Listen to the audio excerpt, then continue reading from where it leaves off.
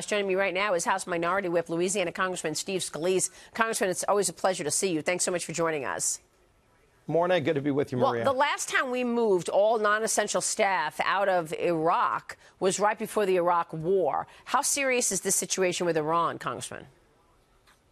Well, it's serious. They've been making very credible threats, Maria, and the president's preparing to make sure that America's properly defended. Hopefully it doesn't come to any kind of conflict, and Iran recognizes that if they attack America, there's going to be severe consequences to them. But it does show, Maria, that these sanctions are working. What President Trump has done to force Iran to confront this nuclear weapons program that they're trying to develop and saying we're not going to have a nuclear-armed Iran and the sanctions to go behind it, it shows how effective they are.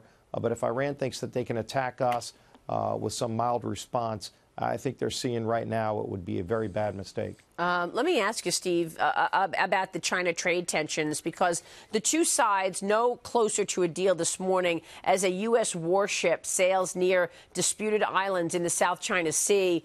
Look, it really seems, Congressman, that these talks have collapsed. How important is it for the two countries to come up with a deal? Well, I wouldn't say they've collapsed. Obviously, we've run into a disagreement on how to properly enforce trade laws, and the reason is because China is not used to complying with trade laws with anybody. They cheat, they dump, they steal property, and now we've got an agreement that President Trump and Ambassador Lighthizer are trying to get a negotiated agreement on that would be enforceable. I hope we get there. I think China's seeing that their economy needs America's economy more than we need theirs right now. And hopefully we get both sides to agree, because it would be better for all of us.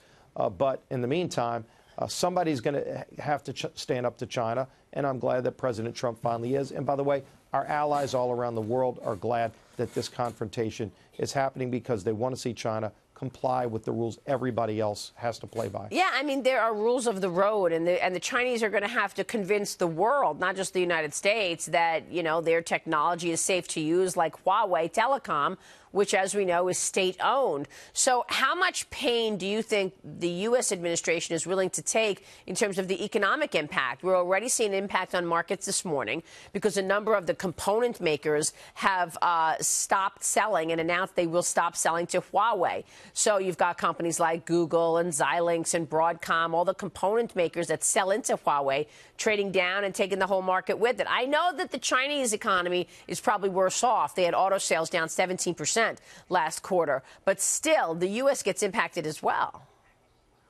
Sure, it has an impact on everybody. That's why we'd like to see it resolved. But at the same time, if China is not willing to play by the rules that everybody else has to play by, how many more years are we just going to sit by? China's been doing this for a long, long time. And by the way, I'm glad to see our technology companies here in America stand up to Huawei. I think we have the ability to counter the technology that they have. For whatever reason, over the last 10, 20 years, Huawei's been able to corner this market.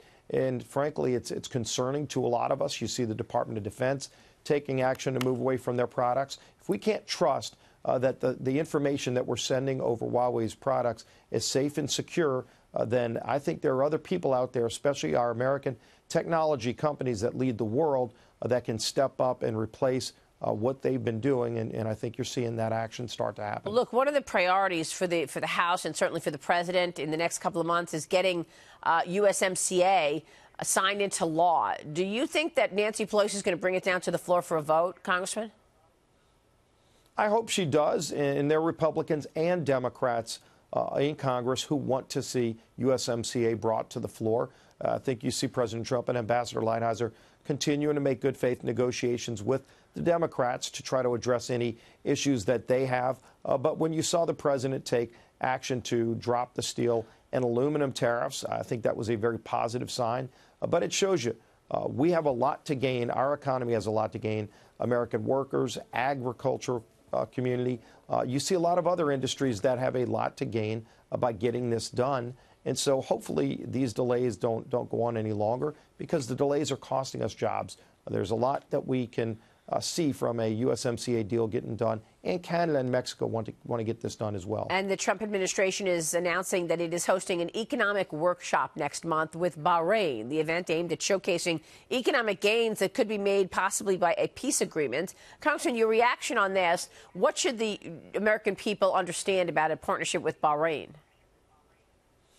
Well, again, this is just one more example of President Trump trying to get an agreement with countries all around the world to improve our relationships and our trading ability, to be able to negotiate better deals with other countries. I guess one of the bigger issues is, do we have an alliance of countries that are with us, Congressman, in the fight against China? Because it's not just a U.S. situation. I mean, I recognize that the Chinese have been stealing intellectual property from the United States and from the West for decades, but this is the whole world. Do you feel that the U.S. has an alliance against China? That's why the conversation of whether or not staying in TPP was a mistake that we pulled out. That issue keeps coming up now with the current situation with China. Well, Maria, and there's going to be opportunities to get better agreements with our Asian friends. There were concerns with TPP.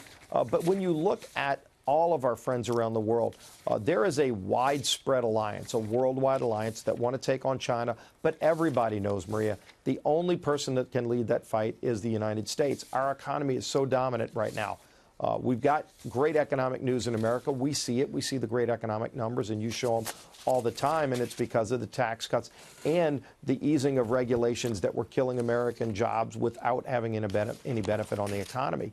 So having a stable environment for our regulations and lower taxes has made America, once again, the dominant economy in the world, and it's allowed us, it's given us greater leverage to lead that fight against China. But make no mistake, all of our allies, when you talk to them individually, even collectively, have been wanting to take on China and get China to play by the rules that everybody else plays by. But they all know the only way it can happen is if America takes the lead. And you're seeing that now. And you're seeing China's economy react from it. Again, we would like to see this resolved, but it's got to be resolved in a way that's fair for America, and it'll benefit all of our friends around the world. Yeah. But it starts here at home. I mean, now that the president has painted all of the issues so clearly to the American people, it feels like people want him to stay strong at this point, even the other side. Chuck Schumer tweeting that as well. Look, you and your colleagues did an excellent job in terms of economic policy in the last 2 years.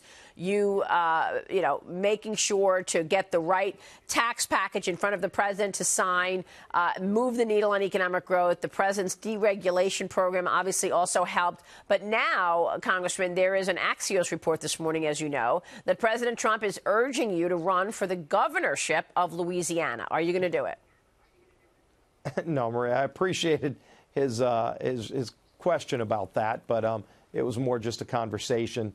Ultimately, I think you want to see President Trump wants to see our economy continue to grow. He wants to see us continue to build on the reforms we've made. You see Nancy Pelosi and the Democrat Party moving so far to the socialist left that I think it's concerned a lot of people just how far the Democrat Party's moved. It's not the party it used to be, and President Trump recognizes that. So will you and your colleagues be able to get the majority back in the next 2 years? I feel very confident we will. I first think, most importantly, that President Trump is in a great position to win re-election. He's got a great story to tell, but you see the economy growing so much. You see people having higher wages. The real beneficiaries to President Trump's economy and to President Trump's policies have been American workers. Jobs are coming back to America, and wages are higher, better opportunities than we've ever seen before. And President Trump's telling that story, and then you see on the socialist left, they're moving so far that they want to do things like the Green New Deal, where cars and airplanes would be extinct in 10 years, this kind of lunacy.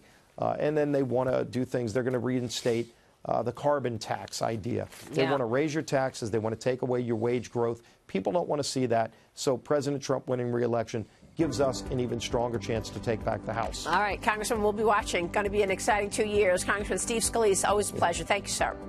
Thanks, Maria.